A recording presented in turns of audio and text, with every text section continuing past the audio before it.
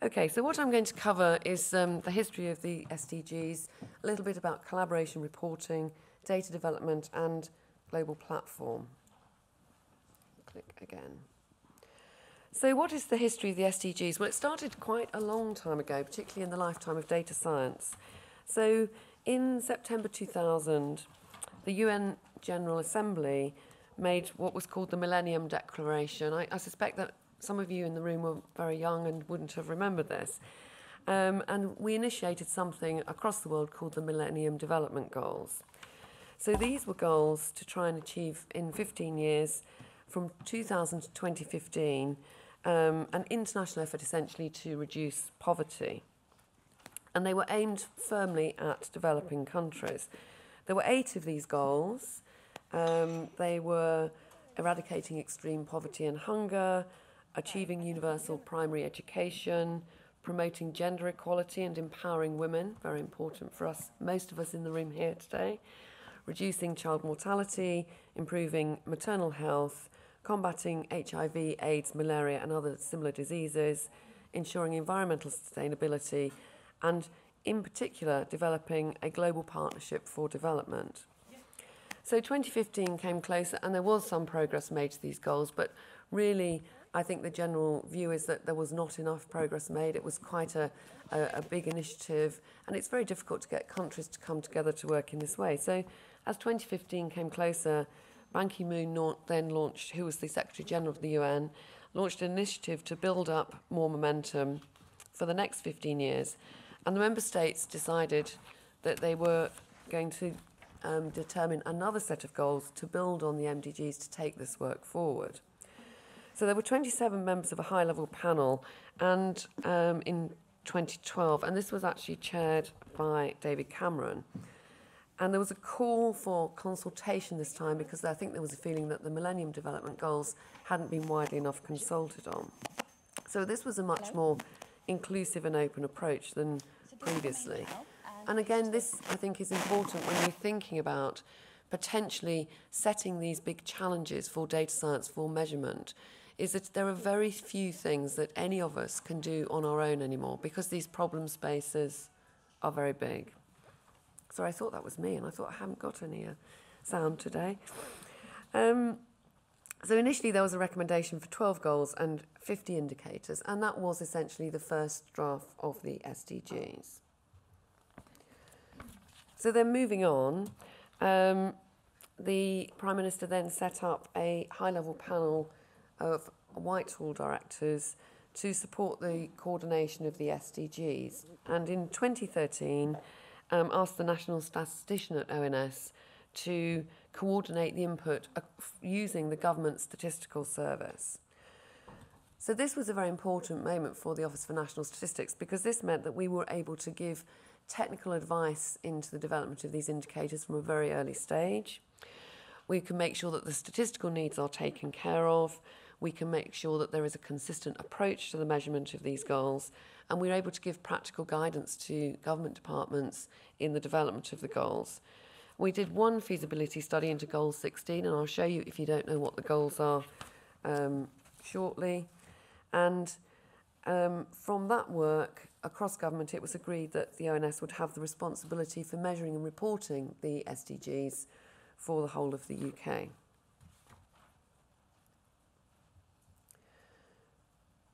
So then there was a Sustainable Development Summit in New York, September 2015. And this is where the 193 member states of the UN accepted an important resolution, which was Transforming Our World, the 2030 Agenda for Sustainable Development. If you want to read it in detail, all of this is available on the UN website.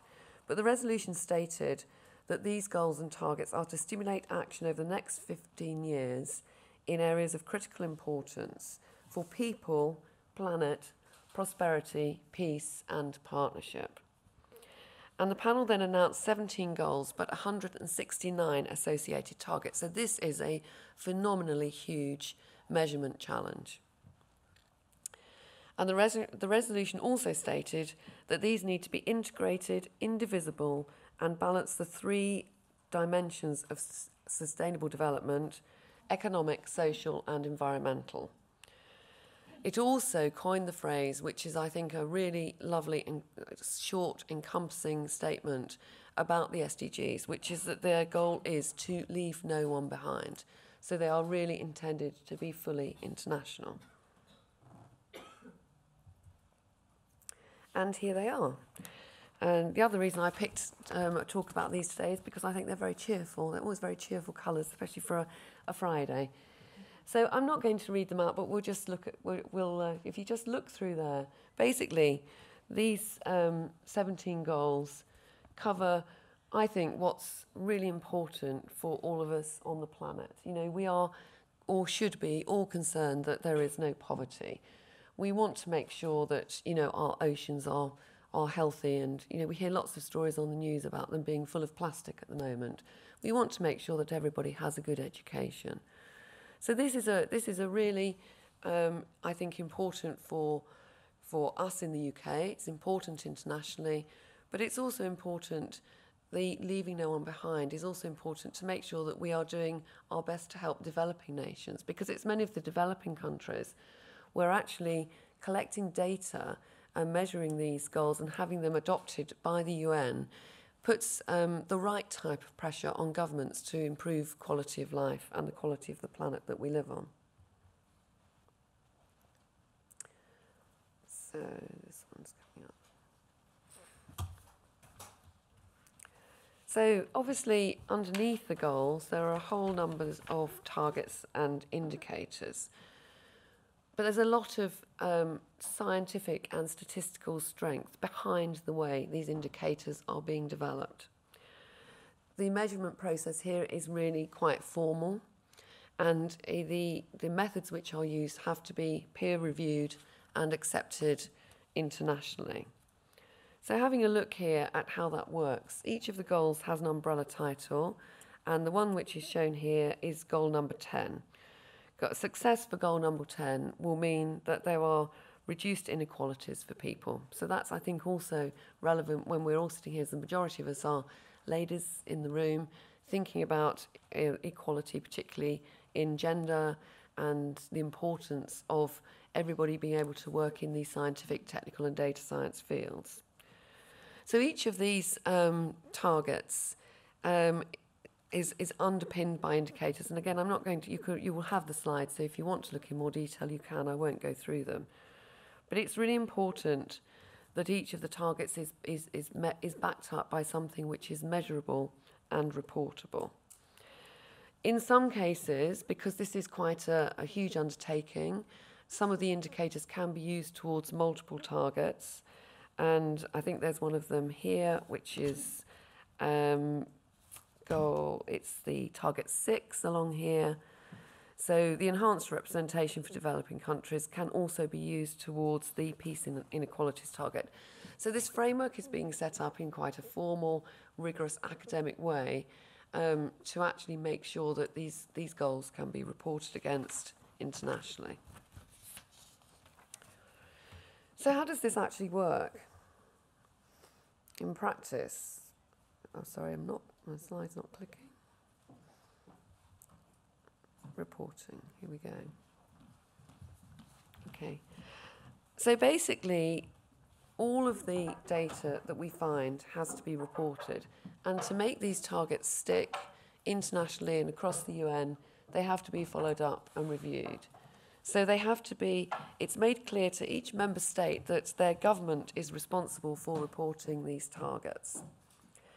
And we are expecting and hoping that effective decisions will then be made about improving development. And also, the reason that the ONS is very pleased to be involved with this work is that actually it's improving, if you like, the general consideration of how we are working to modernise our statistical system. Because a lot of these targets are going to be measured using new data sources and new techniques. And our job, if you like, is to bring statistical rigour to this measurement using these new data sources. And going back to what I said at the beginning of my presentation, this is where we all have to really think hard about how we're doing what we call data science. There are many people who are doing data science who have come from the sort of the sort of web design generation, the fact that you've got as much power on this laptop now as you used to have in a mainframe, the fact that you've got open source tools. There are a lot of people who are doing some form of data science, and they are packages for visualization, and we can make things look very, very attractive.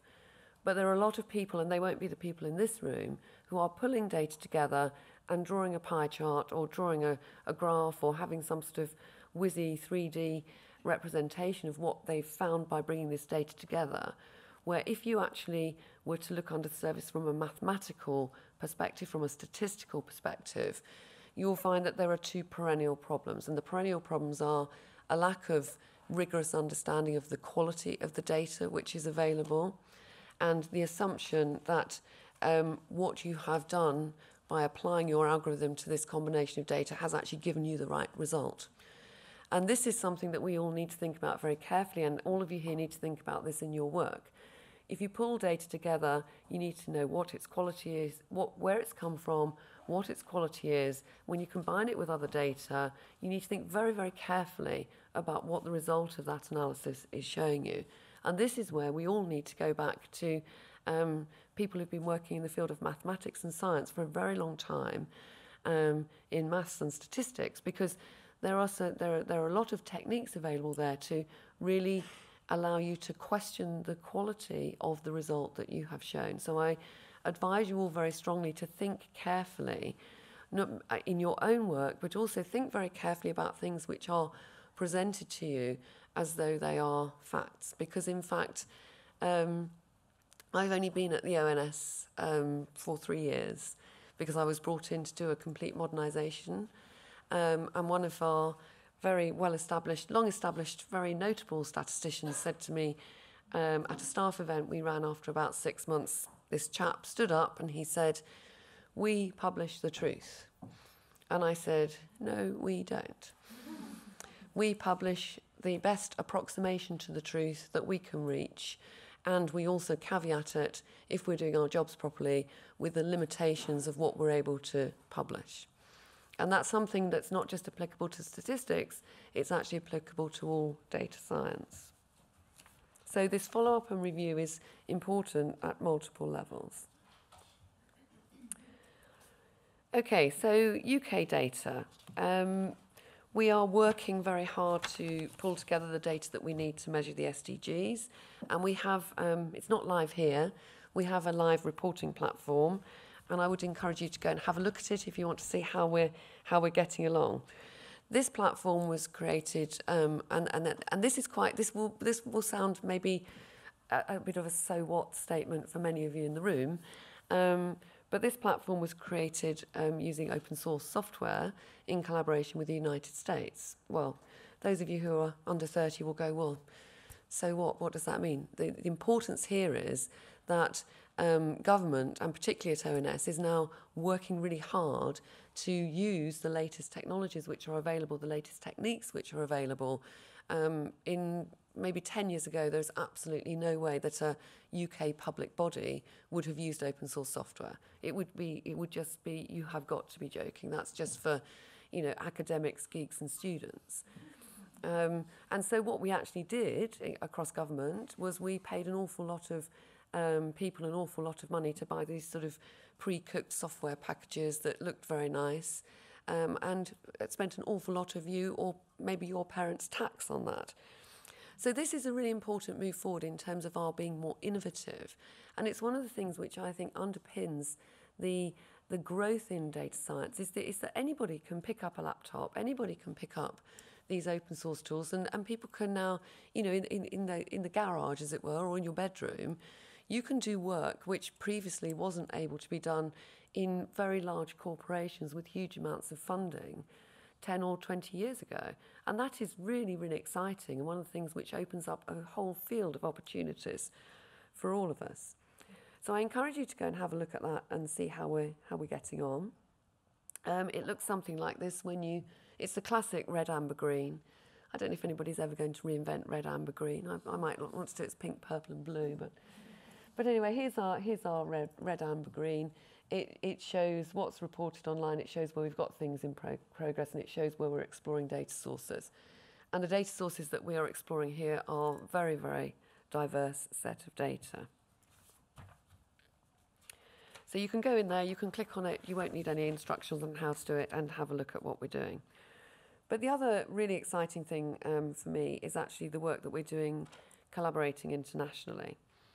So our involvement has been growing really, I would say, over the last 15 years. But just recently, we have actually now a dedicated team, a small team of people who are working with Rwanda, Ghana and Kenya on a one-to-one basis, and we're providing staff to go over and help them build their capability and capacity in computing, statistics and data science. And we're also, I've been chairing a committee of the UN for the last 12 months. It's a global working group for the global platform, and bringing together different countries from across the world to try and do something which is going to be quite special for data sharing between statistical institutions and their trusted partners. So what we're actually working on, and in fact I was at the UN and we got the go-ahead to do this for the next 18 to 24 months to build a proof of concept, is a platform which will allow trusted partners, trusted data, trusted methods and trusted learning. Now what this means is that we have limited, if you like, capability in the international statistical system to use big data sources effectively. We have limited numbers of people who are proficient in programming in R, who can use geospatial data. And so what we're trying to do is to make sure that we combine our resources so that we can all measure our economies and societies better, including the SDGs, which is the primary driver for this work and for bringing people together around data and techniques. So the idea is that there will be a collaboration which might be, say, between Mexico, Canada and Indonesia to look at something like scanner data from supermarkets to see how we can measure prices better, to look at how we can measure economies better. There will be another collaboration which might be between the Netherlands, the United Kingdom and the United Arab Emirates. These are just examples, which will be looking at how we can use mobile phone data. Mobile phone data is a really rich source of data if you want to try and understand your population. It shows you anonymized forms of the data, obviously, show you where people are, where they're traveling. We've had some great success looking at building new forms of tourism statistics by looking at where phones are moving around the world. And we're very lucky in the United Kingdom because we have the Digital Economy Act, so we actually have the right for statistics and research purposes to get data now from other government departments, which ironically previously we weren't able to do, and also to get data from commercial and other organisations. So we're really, really moving forward in our ability, and the art of the possible here is endless. But by collaborating in this way, we're hoping that we can build a standard method which will be peer-reviewed, which then all countries can use, for example, to measure tourism. And we have specific challenges at the moment, which won't surprise you, around trade and migration, where we're being asked to actually improve the way that we tell government how many people are in the country and how much trade we're doing with other countries, obviously fueled by underpinning information to help make decisions around Brexit. So I won't say a lot more because I'd like to leave time for questions, and we have the panel coming up. But I would encourage you to have a look in particular at this work that we're doing here. One of the other things that we're doing is we are partnering very strongly with academia, we're partnering with private companies, because our work, if you like, to bring in this wealth of data is that we can actually do any analysis that we deem ethical, responsible and in the public interest, and providing that we're open and transparent about what we're doing. So there are also other initiatives that we're working on which are about linking, matching and anonymizing data to make it available for research purposes. So if any of you have a particular interest in a data science topic or a project that you would like to do, and you feel that there is some data, particularly public sector data, that you would like to get hold of, you're welcome to get in touch with us, and we'll see whether we can help give you access to that. There's lots of things that we can do working together. The other event, if you're really a serious data person, that I would commend to you, the first one was last year, is the World Data Forum.